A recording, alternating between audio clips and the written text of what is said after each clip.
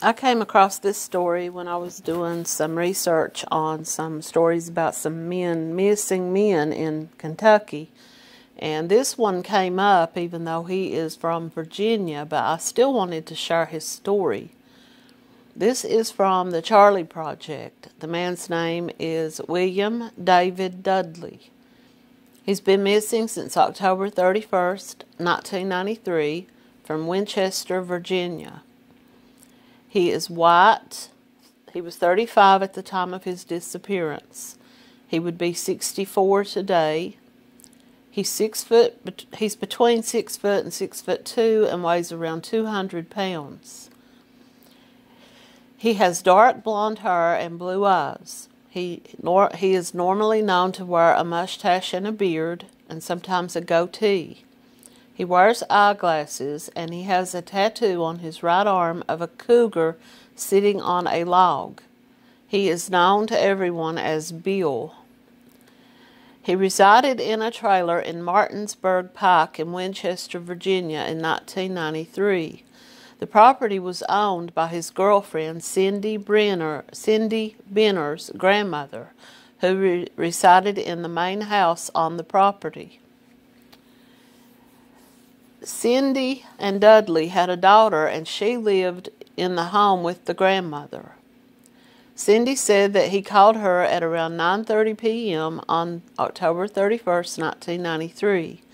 He said he had been drinking and he was easily angered when he was intoxicated. She asked him not to walk down to the house, but he ignored her request and arrived at her door shortly afterwards. Dudley reassured Cindy that he was calm before she opened the door for him. He became angry after she allowed him inside the home, and he hit her in the face, fracturing her nose. Cindy's grandmother woke up from the incident, as did the little girl. Roger Benner Jr. was one of Cindy's relatives. His friend Glenn Kearns resided in a mobile home on the same property and overheard the disturbance. They came to the house several minutes later and broke up the fight. The men had been drinking with Dudley earlier that day. Roger and Kearns fought with Dudley outside of the house, and Kearns hit Dudley with a baseball bat. The two men left the area shortly afterwards. Dudley calmed down and apologized to Cindy. He attempted to wipe the blood off her face. Dudley and Cindy's mother did not get along, and he went back to his trailer, and he has never been seen or heard from again. Dudley left the area for short periods of time. He would always contact his mother shortly afterwards. Cindy checked his trailer several days after Halloween and noticed that his wallet, keys, and other belongings were inside on the table. She became concerned and called his mother. She believed he would return after he calmed down from the previous argument. Dudley's mother became concerned after her son failed to contact her for 2 weeks. She and Cindy visited several bars along U.S. Route 11 from the Virginia state line to Martinsburg, West Virginia, and placed posters in the area. His mother reported him as a missing person on December the 5th. Investigators interviewed Cindy, Roger, and Kearns regarding the disturbance. Kearns admitted that he hit Dudley with a bat, but both he and Roger claimed they never saw him after that. Their stories were consistent with Cindy's statements. Investigators believe that Dudley met with foul play the night of his disappearance. There are suspects in the case, but there have not been any arrests. Dudley's loved ones said that he had an alcohol problem in the early 1990s, but they described him as being a kind person and a good worker. Dudley was born in Alexandria, Virginia. His family relocated to Woodbridge sometime afterwards. He resided in Spartanburg, South Carolina, with his father and stepmother. In 1979, he married and had 3 children with his wife, but they separated in 1985, and he began dating Cindy. Dudley and his wife divorced, but they remained close friends. He was employed as an auto body repairman at a Clearbrook used car business in 1993. His remains have never been found, and his case is unsolved.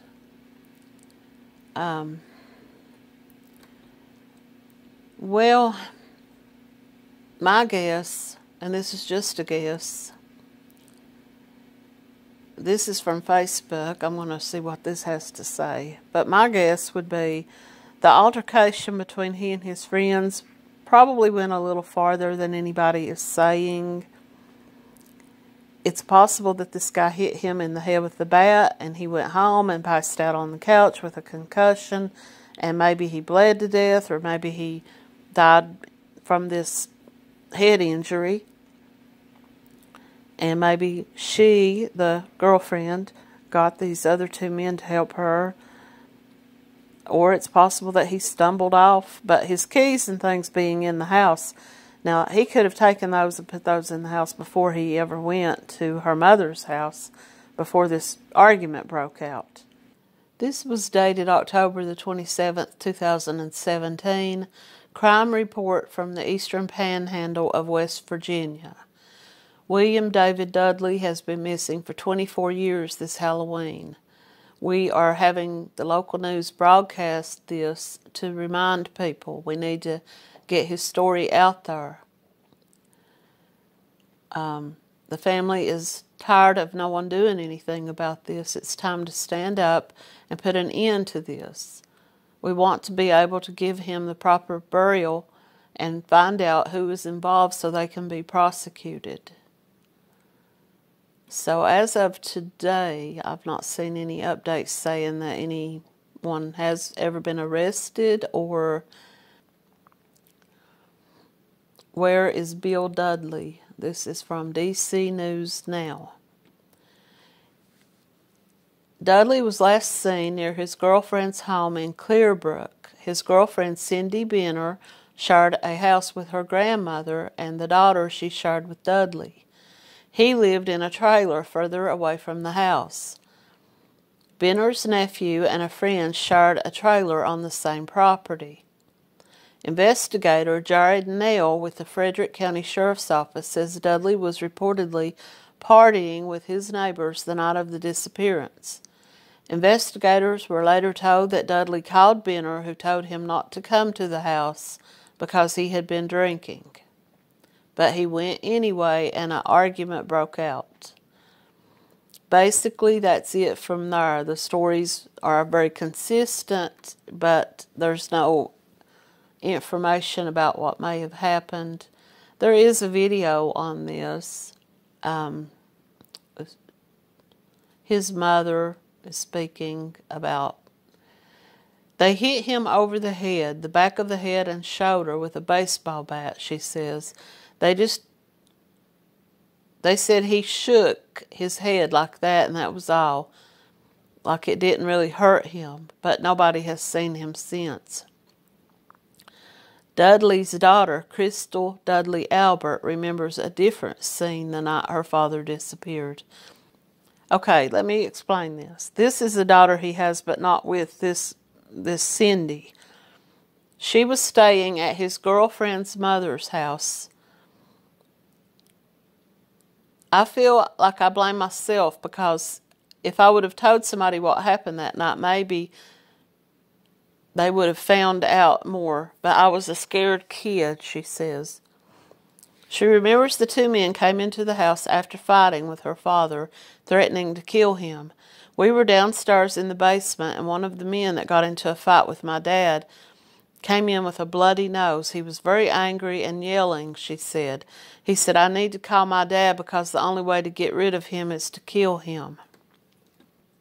She says she did not immediately tell investigators what she heard, something that haunts her to this day. While the family waited for many years for answers, they now believe Dudley died that night. What they want is closure. I go and talk to my mom at her gravesite, says his mother. I have no gravesite to talk to my son.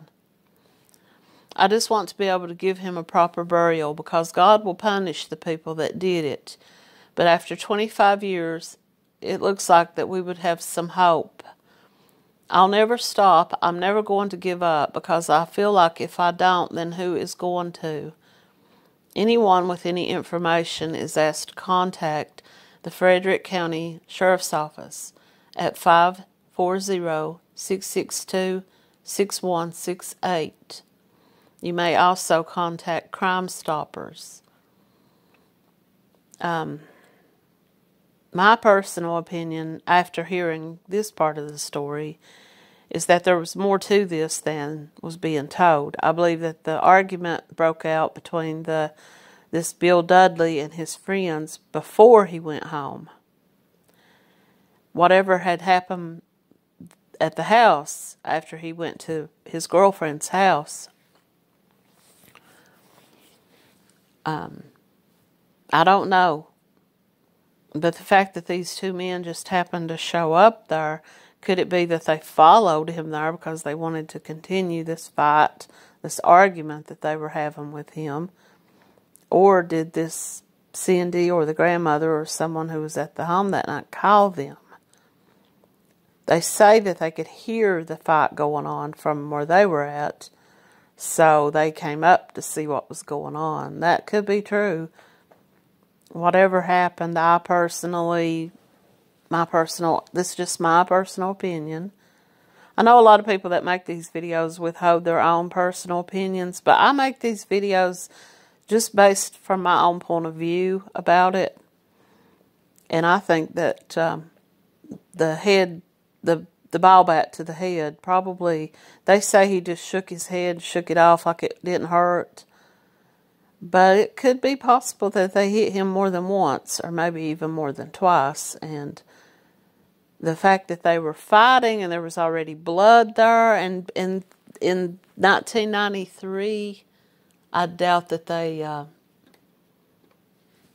it doesn't sound like the police really went to bat here to find out what really went on. It's so strange to me, though, because sometimes I watched an episode of some Dateline or one of those types of shows the other night. They brought this woman in, and within an hour of just talking to her, they were interrogating her. And why is it that some cases they really push, and others they just say, okay, let us take a statement, and that's pretty much it. We're not going to really force anybody to tell more. I mean, you had at least three witnesses here, if not more, because the grandmother was also a witness. That was 4. You had at least 3 suspects here, the girlfriend and the 2 friends. The grandmother would have been a possible suspect. Were these people... It says that their stories were all consistent, so I'm guessing that they were all interviewed and questioned about this. There's a difference between interviewing somebody and getting their statement and questioning them. So I don't know which one they did here, but the family still has no answers, and whatever happened to this man, my guess is that he was probably disposed of that night. I wouldn't know where to begin to say where, but, I think I would start close to that property. Appreciate everybody for listening.